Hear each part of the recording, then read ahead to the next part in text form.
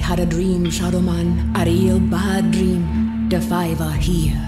I'm sure like many of you, we sat playing Shadowman back in 1999, trying to switch it off or pause it every time our parents came in the room, and battling defiantly against what were, let's be honest, not the best controls. Originally developed by Acclaim, Night Drive's remaster includes improved shadow mapping, per pixel lighting, anti-aliasing, as well as some content that was cut from the original game. We'll go over how the experience holds up on the Nintendo Switch, check out how it runs in docked and handheld modes. We'll also talk a little bit about the audio and general sound quality, and for those who have never played Shadowman, we'll finish up with gameplay and controls. Is Michael Leroy a new man, or is he just a shadow of his former self? Well, let's find out. Separating surface of the dead side serpent. I absolutely love seeing the work that some of these studios are doing on retro games to bring them back to life. An excellent example being Turok 2, which was another Night Dive port. If you've heard of Modern Vintage Gamer, you'll know that he's been working side by side with a lot of the studios to help with these ports, also doing an incredible job with the recently released Quake. Now with that said, the Nintendo Switch version of Shadowman is running at native resolution, that being 1920 by 1080 when in docked mode. However, it can scale. That means that on paper, it can drop as low as half of that resolution. However, it's not something that I noticed happening often. In handheld mode, you're looking at 720p, but once again, this is using that same dynamic resolution scaling, allowing it to drop to 50% resolution. I've got to give credit to the developer. They've allowed you to tweak many of the settings, which will in turn allow you to tailor the performance a little. Settings include the anti-aliasing, the field of view, so you can adjust how much of the screen you can see, although you do get quite a fisheye lens effect when you stretch that field of view out in this game. You can change whether the new shadow maps are rendered,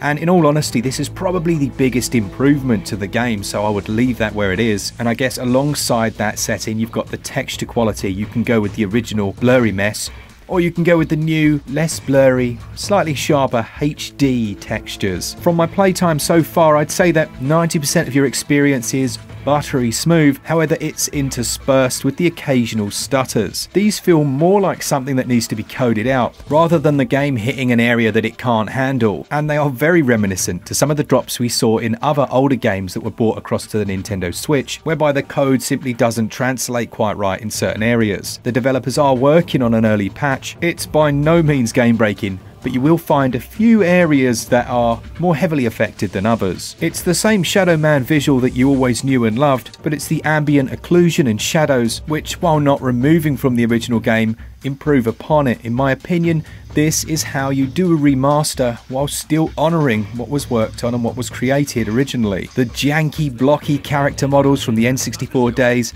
are fully intact, and the cubic head of an aggressive dog is just as comical looking as it always was. I think some of the jankiness heightens to the creepiness of some of those latter models. Another area that's seen improvements are the cutscenes. They've now used NVIDIA intro cutscene textures. They've up-res the HUD to be HD as well as the icons. They've put back in animations that were unused, and you'll also find new character models in here as well. They've changed the destructibility of certain items and even rearranged the way some of the levels are laid out to more closely match the original intention. It makes for a less confusing layout for sure, although much of my original experience has been lost by the vagaries of time. Lastly then, on the visual side of things, they have added in motion blur if you want to switch that on.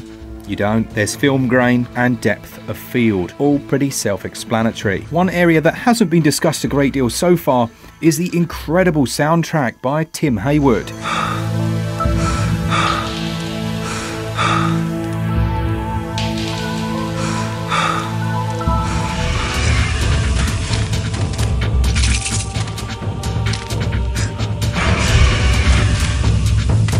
I was able to hear sounds behind the character, but it's that soundtrack which has carried over the best. Sound quality is excellent, and through a semi-decent sound system, I'm really appreciating just how good this OST is. I'm so pleased that they took the time and effort to remaster the sound effects as well as the soundtrack, which even includes new music and sound effects for those restored levels, which we'll talk about in a bit. Voice acting, maybe not quite up to the same standard. She moves me in mysterious ways, and brother, sometimes with characters still feeling like they had to compete with Duke. As far as gameplay and controls go, trying to control this back on my N64 was a bit of a nightmare. In fact, I think many of the N64 games, and maybe some of the older ones on PlayStation, you were very often fighting against bad controls, and that's what made the experience so difficult. Having the right analog stick now able to control the camera fully, rather than some strange lock-on mechanic, is so much better. It enables you to side strafe, you can keep the camera centered, and then you can use the trigger to fire your guns. What's also nice here is that you can completely remap the controls to suit your own needs, and having a more modern radial menu for selection is certainly an improvement. It makes it feel much less old, just by having those slight tweaks to the control system. Now, it's not all perfect. There are some things which take a bit of getting used to, such as when you grab onto a ledge. My Tomb Raider muscle memory wants me to press the button to quickly jump up, but doing that will kick you off the wall and send you in a frustrating loop until you overcome that muscle memory and just leave it alone. Throughout the game, you'll find a number of different items which you'll need to equip to your hands to be used directly. And as far as the gameplay goes, well, it's a third-person action adventure, but in much of its design, it could actually be compared more closely with a Metroidvania. There's certainly many of the elements from a 3D Metroidvania right here, such as the aforementioned items, but also different skills that you'll acquire to unlock new areas. As well as items to use, there are also a few different weapons, including new ones, replacing the original shotgun with a sawed-off shotgun and added in a second violator. It's just a very impressive port from start to finish. It doesn't change the core gameplay, and Shadowman always had its flaws. Even with the tweaks to the level design, there are still times where you might find yourself completely lost. With some areas looking so similar, it can be very difficult without a map to find exactly where you're going. I mentioned earlier that they added in 3 new levels. They include Summer Camp Florida, Salvage Yard in the Mojave Desert, and Asylum Station 2. Each area is filled with a number of hidden items to find, but the core gameplay really involves that shooting, strafing, and a touch of light platforming. Don't expect a great deal in the way of puzzling. You'll be capturing those dark souls, powering yourself up, and then once your power's high enough shown down in the corner, you can unlock more doors, progress further, and kill more things. There are a number of large boss fights, and these are based on criminals who have been essentially employed by Legion, and they're probably some of the most interesting segments. I remember the thrill of having to fight Jack the Ripper back in the day, and while it's a bit easier now with the new controls, the atmosphere still remains, which can be quite tense, and even, dare I say, a touch frightening at times. Although I am a bit of a wuss when it comes to scary games. I am a little surprised they didn't include a map, but thanks to TOS Anthony via the Steam community, he came up with this little map which at least shows you